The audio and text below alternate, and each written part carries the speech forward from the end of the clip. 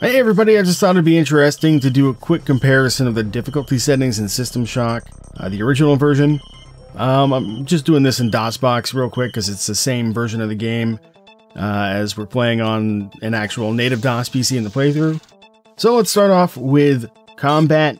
On the normal difficulty setting of 2, enemies take a reasonable amount of damage. They're moderately aggressive and they do a moderate amount of damage. There's not really too much to say about this. If we bump the difficulty down to 0, enemies pretty much just stand around or wander around and take one hit to kill. At least these earlier enemies, they don't really seem to take any interest or notice of you. As it says, they won't attack first in the difficulty setting. If we set the difficulty to 1, enemies will attack us again, but they're still fairly easy to kill compared to setting 2, the normal setting. And finally, if we go to difficulty setting 3, anecdotally, it seems like enemies are maybe a little bit faster, more aggressive, maybe they attack a little bit faster. I'm not sure if they do more damage or not, but it does seem like maybe they take more hits sometimes. So yeah, that's the gist of the combat. Let's move on. Checking out plot now, if we leave it on 2, you can see that we need to push a button to open a door in this very first room. And if we listen to this message, it's fairly wordy in the text if we have the text turned on.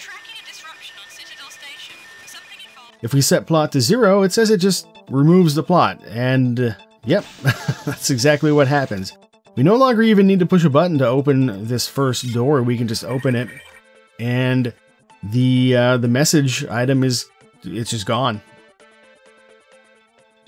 If we set the plot to 1, we have to use the button again, and our message item is back, our log is back. However, if you have the text turned on, you can see that it's a bit different. It's a bit less wordy and a little bit more straight to the point, even though the speech isn't. Plus, you can see the keycard to open the next door is missing as it was in level 0. Finally, if we set the plot to 3, it's basically, I believe, the same as 2, except it adds a 7-hour time limit to the entire game, so probably not recommended for a first playthrough. Alright, moving on to puzzles. If we leave it on 2, you can see in this very first puzzle to activate the elevator, it's fairly easy. It's an early puzzle, so there are harder ones later on. But it's not, completely trivial. However, if we set puzzles to 0, and then go back and try to do this same elevator puzzle, it's automatically completed for us. If we come in and set puzzles to 1, then at the same elevator puzzle, you can see there are a few more tiles that we can work with that just make our life a little bit easier. Finally, if we set puzzles to 3 and do the elevator puzzle, you can see a new type of node that we have to activate, where we have to get the energy source essentially to get to both sides of it before it will activate. So it's just a little bit more complicated than the level 2 puzzle.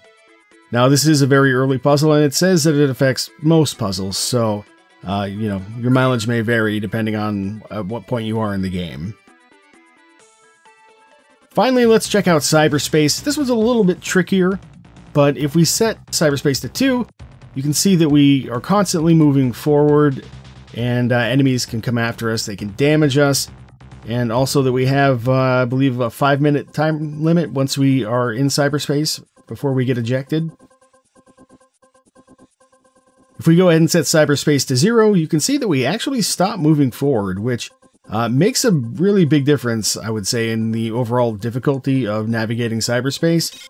On top of that, enemies don't seem to be able to damage us at all, and neither can the mines that are floating around, as far as I can tell. And then also we've got just an absolutely massive amount of time to kind of explore and do whatever we want. If we set Cyberspace to 1, you can see that we still don't move forward automatically, which is nice. And we've got a good amount of time, but not a huge amount of time necessarily to explore. On top of that, enemies can damage us again, so that's something to watch out for. Though I'm not sure if it's less damage or the same as difficulty setting 2. And finally, if we set cyberspace to 3, things get really tricky. So we start moving forward again automatically. I'm not sure if we're moving maybe a little bit faster than 2. Hard to tell. Maybe you can see in the footage, but on top of that, our time limit is drastically reduced to the point where you may have some difficulties completing certain objectives within said time limit. Enemies can damage us again, and it seems like maybe they do a little bit more damage. So yeah, I think this is probably a tough setting. And that's it. Just a quick little video, like I said, to compare some of the difficulty settings. Since you have to choose these at the beginning of the game, as far as I know, you can't change them in the middle of it. So maybe this will help you decide how you want to play System Shock if it's something that you're thinking about doing. All right, that's it. I'll see you next time.